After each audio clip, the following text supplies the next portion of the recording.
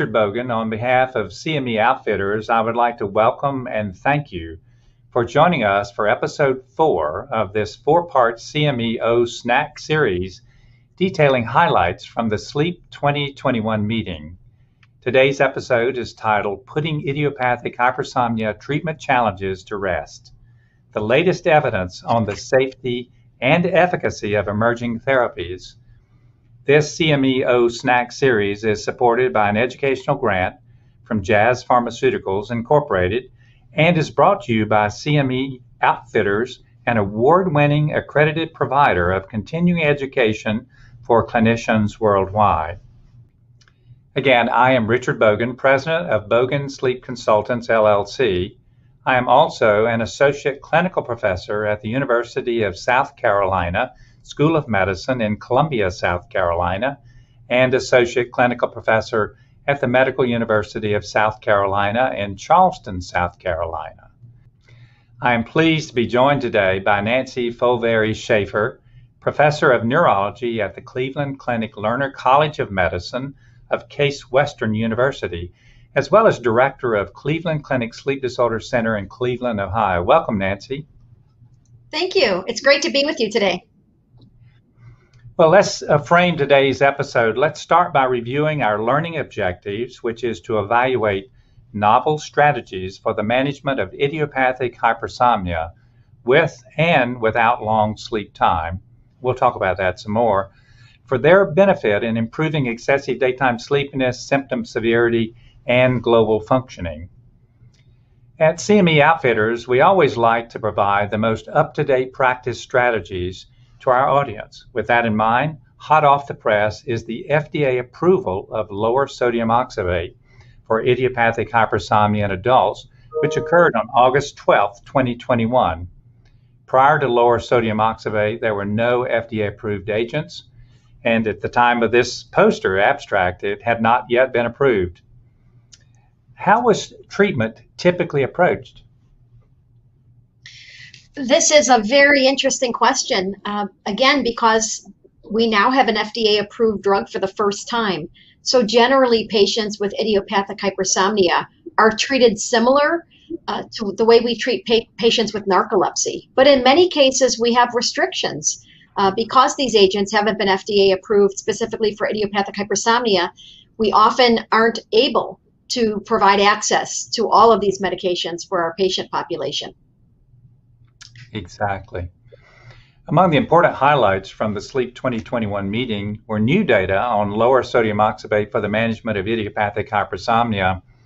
These data obviously contributed to the approval of lower sodium oxybate. Today, we are going to discuss 2 posters on idiopathic hypersomnia with a similar study design. One poster reports data from a 2-week safety follow-up period. Let's begin with a discussion of the former, the poster titled Efficacy and Safety of Lower Sodium Oxybate in Adults with Idiopathic Hypersomnia with and without long sleep time. Nancy, can you tell us about the study? Yeah, so this study design for both posters was the same. It was the same trial, and patients with idiopathic hypersomnia who were either treatment naive or could have been on any other kind of alerting agent, including sodium oxybate, were enrolled in this placebo-controlled, randomized, double-blind withdrawal study.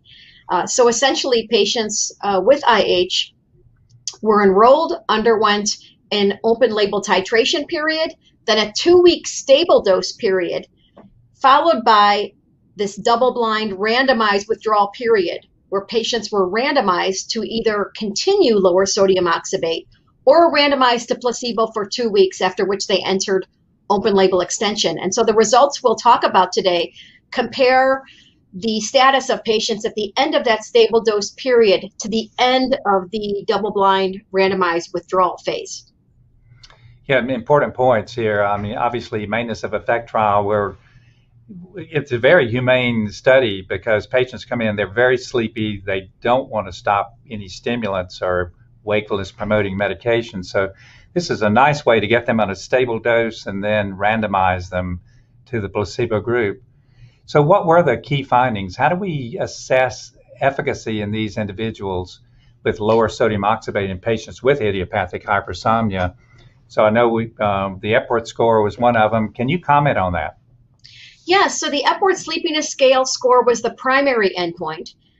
And regardless of whether patients had long sleep time or short sleep or shorter sleep time, not without long sleep time, there was similar responsiveness in terms of the Epworth Sleepiness Scale.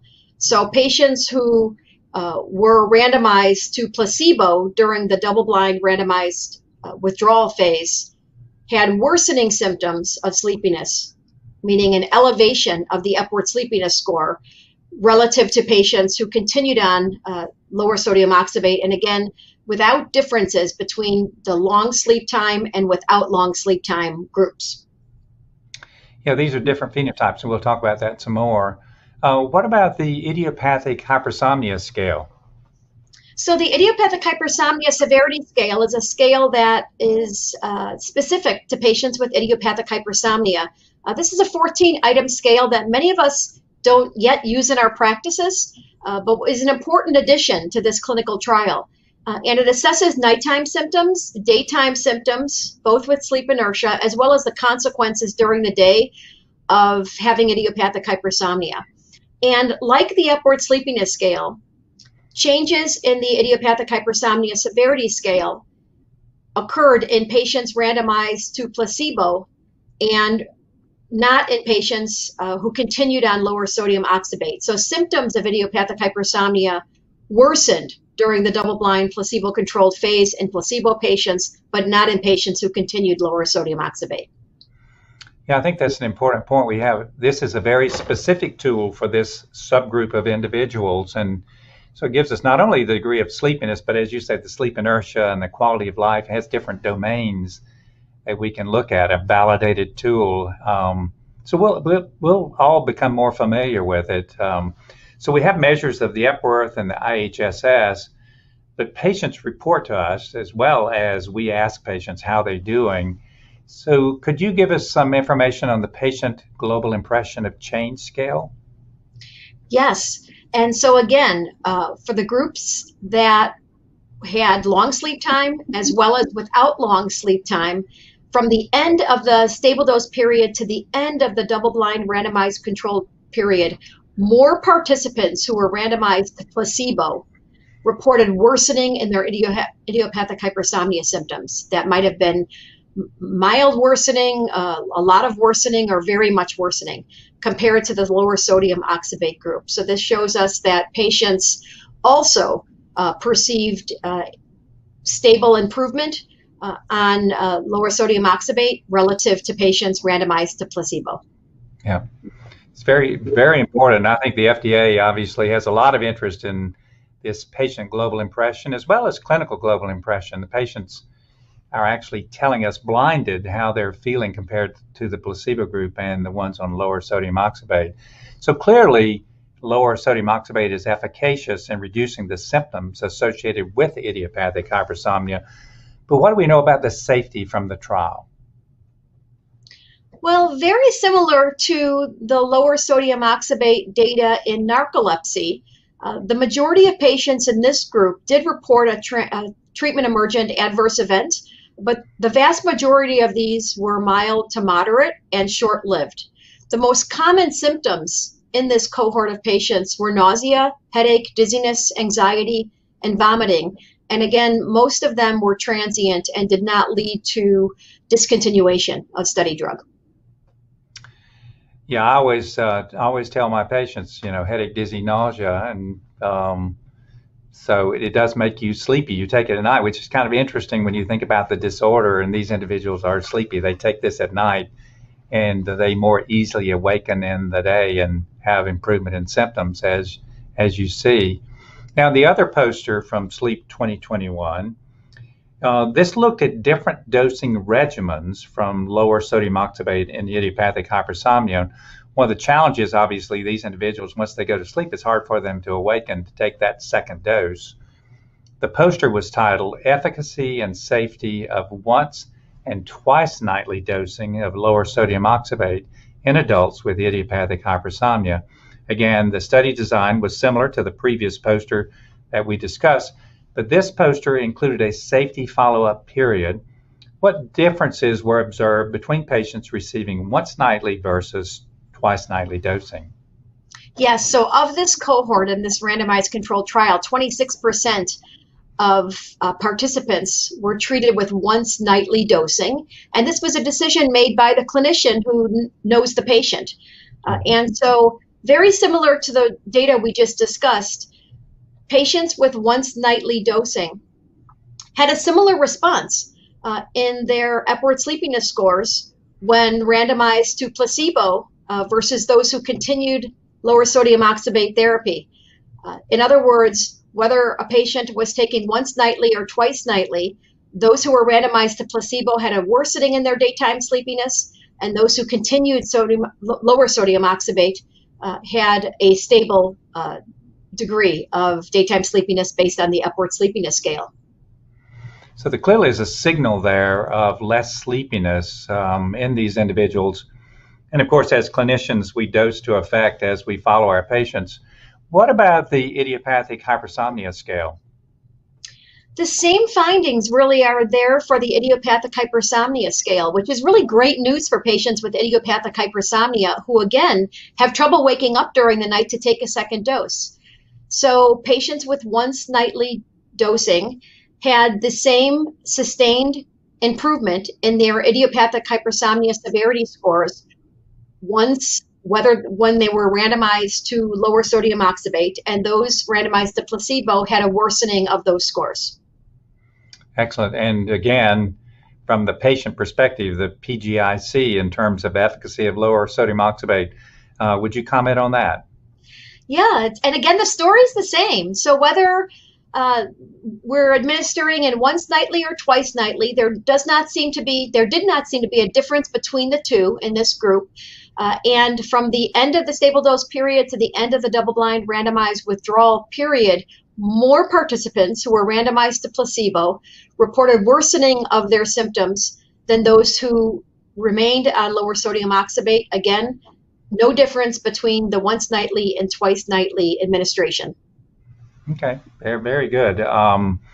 So what about treatment emergent adverse events that significantly differed across the dosing regimens?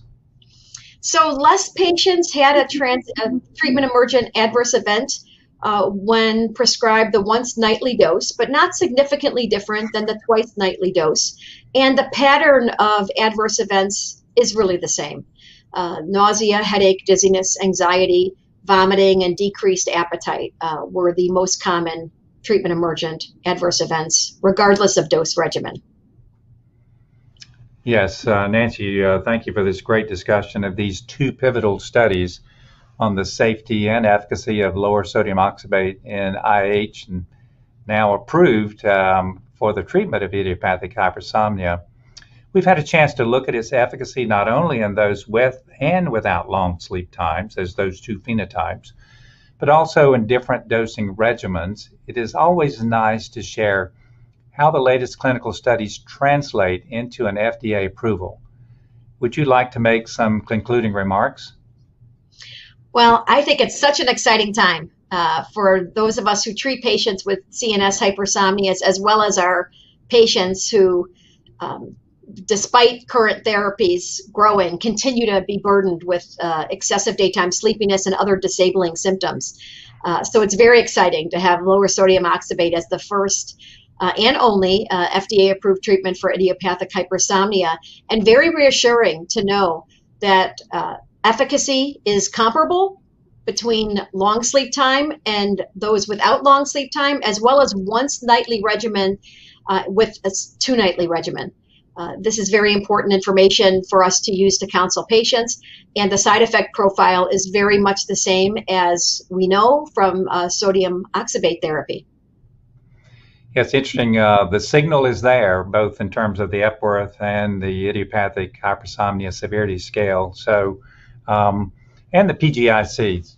Let's wrap it up with our SMART goals. That is, actions that we hope you can use in your practice, and they are: incorporate lower sodium oxybate into treatment planning for IH, not only to improve symptoms, but also global functioning. And when making treatment decisions for patients with IH, with and without long sleep time, consider the latest clinical evidence on the safety and efficacy of lower sodium oxybate. This has been the fourth and final episode of this four-part CME-O snack series detailing key highlights from the Sleep 2021 meeting. We hope that you will take advantage of the additional short, focused activities in this series. We will discuss additional highlights on the use of lower sodium oxybate in the management of idiopathic hypersomnia, as well as key findings on dosing and titration strategies when managing narcolepsy, and the significance of cardiovascular comorbidities associated with narcolepsy.